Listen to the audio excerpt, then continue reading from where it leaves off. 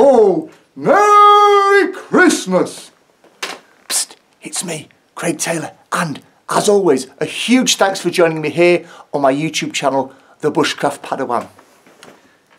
It's December. Christmas is on its way.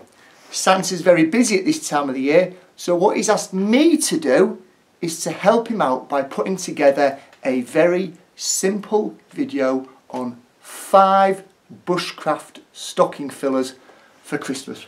And that's the purpose of this video. None of these stocking fillers are expensive, relatively speaking, when you compare them to sleeping bags or knives or axes or things like that.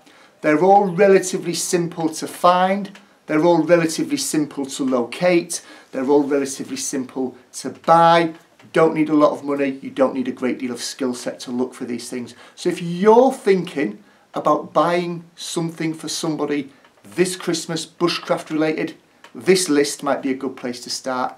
And if you're asking for some gifts from Santa this year and you want to ask for something that's relatively simple for the other people to find, this list might be a good place to start. Now, any good Santa knows how important it is to have a good team around him.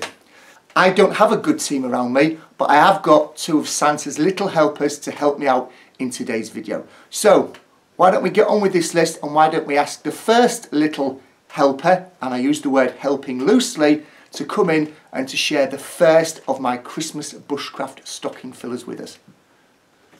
This is a sharpening kit, Santa. Ah, here's my first little helper. Thank you very much, little helper. Merry Christmas. Bye-bye. So, the first gift is a sharpening kit. Now, this is a specific sharpening kit that I bought from Beaver Bushcraft earlier this year.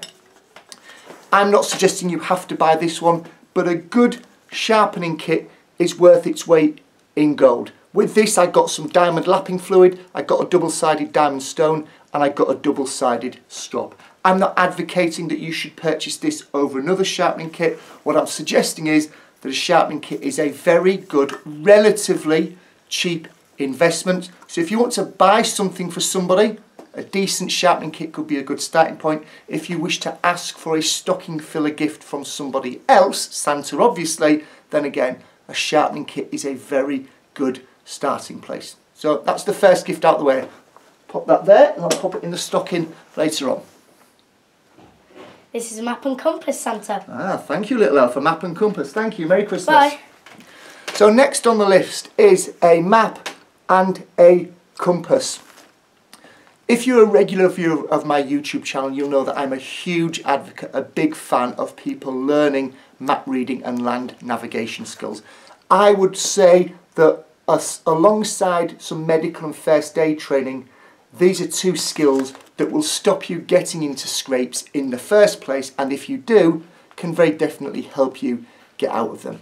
So if you've never really taken a step into the whole world of map reading, land navigation and compass work, why don't you have a look in your country's National Geographic mapping website, find out what the local map is to your area, get yourself a decent compass, pull the 2 together, and you've got a very, very, very good, underutilised in my experienced bushcraft skill set to set you off into 2019 and beyond.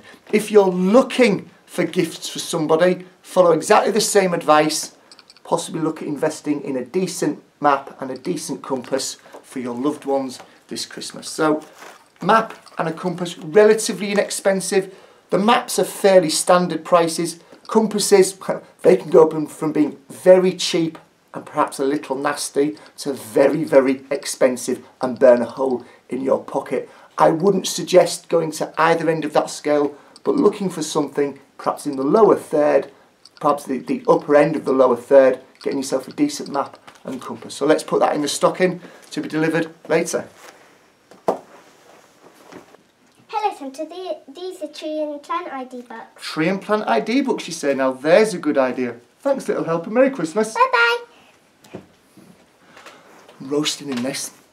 Tree and plant ID books. Now these are Collins ones. They're specific to the British Isles. Wherever you are in the world, there is a good chance that someone somewhere is publishing a book that relates to tree and plant identification for your geographic area. I've been a big student, a big fan of learning about tree and plants over the past couple of years, and this is why. Most of the time, if you're kind of sticking to the essence of bushcrafting, then you are using the resources that you find around you.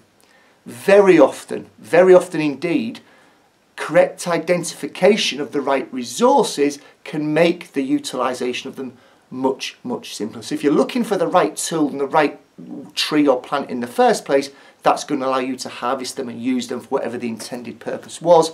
Clearly, in order to be able to identify them, you need to be able to identify them.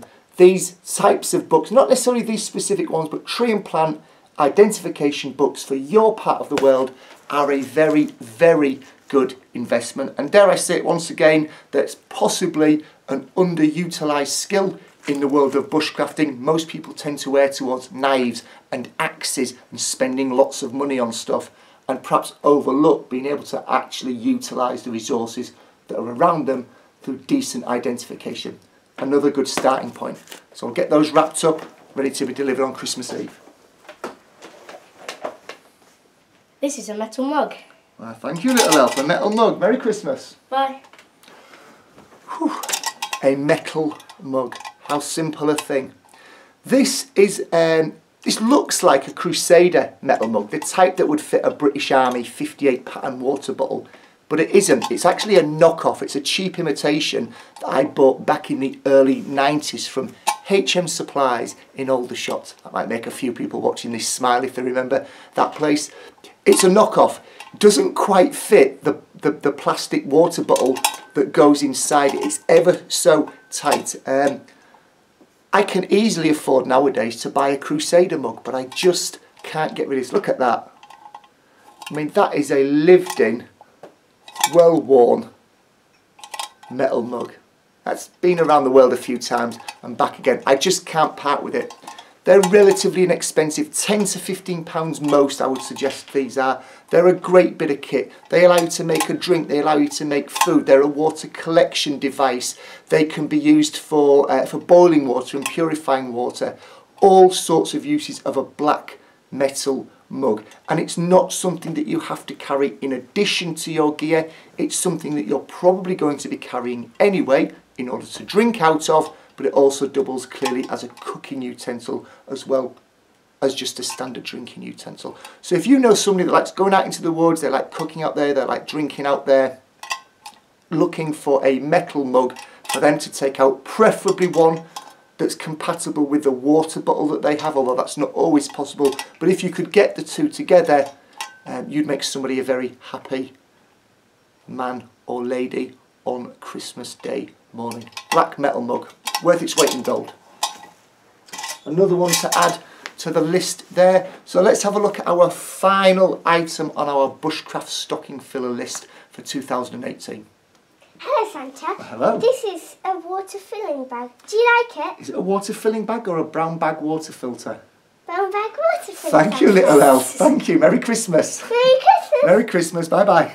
You can't get the staff nowadays. So, here we have a brown bag water filter. Regular viewers will know that I've been experimenting and playing around and having fun using this over the past year or so, but in actual fact, probably more so in the last 2 or 3 months, it's really getting a hammering.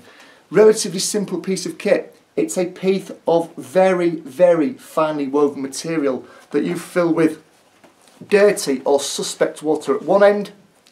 You allow that to run off to a safe runoff point where there's a stitch line, and then you collect the water that is draining out of the bag at this point here. It's a water filter. It has no moving parts. It has no mechanical aspect to it. It can't really fail unless you don't clean it or you puncture the bag. Unlike most modern water filters, mechanical ones, the more you use this, the better it becomes at doing its job, the faster it becomes at doing its job. Like I said, it has no moving parts, it can't really break, it can't really fail unless you don't look after it. There's nothing to go wrong out in the field, and again, relatively inexpensive. For those of you looking at this thinking, that looks a little bit like the old army issue millbank bags, that's because it is modelled very, very closely, admittedly by the designer, on the British Army millbank bags. It serves exactly the same purpose, undertakes the same science and the same theory to filter that water down prior to boiling it. So there is another and final item for the Christmas stocking filler list, a brown bag water filter. Let's drop that down there. That's it, folks. Those were the 5 items for this year's Bushcraft stocking filler list. Hopefully there was a little bit of fun involved in the video as well. You've enjoyed watching me. Admittedly at home, am I cheating? Am I not out in the woods? Well, I don't know. There is a tree behind me, albeit plastic, and there is some holly there, albeit plastic. So hopefully you'll enjoy this week's video deep from inside Santa's grotto. Thank you for watching. If you've enjoyed the video, do give it a thumbs up. If you think there's somebody in your network that might like to see this video, share it with them. If you think there's somebody in your network that might be stuck for Christmas gift ideas to buy you, maybe share it with them as well. Nudge, nudge, hint, hint, wink, wink. That's all from me. Thank you ever so much for watching the video. If you've enjoyed it, let me know in the comments below. Question for you though. What wasn't on my list that you think is easily accessible, relatively cheap, has a really deep fundamental value to people that are going out and doing the sorts of things that we do in the woods? What would you have added with all of those criteria? Let me know in the list below. What's missing from my Christmas stocking filler list from your perspective? Let me know in the comments below. It would be churlish of me to wave you all off without waving these two helpers in. So, it's a very, very Merry Christmas from Finley. And a very Evie. Merry Christmas from... Oh, Merry Christmas from Evie. Merry Christmas from Evie. Right then guys, it's probably the last video these two are going to be in for 2018. So, Merry Christmas from Taylor Towers, and we'll see you all after Christmas. Cheers. Bye. Bye.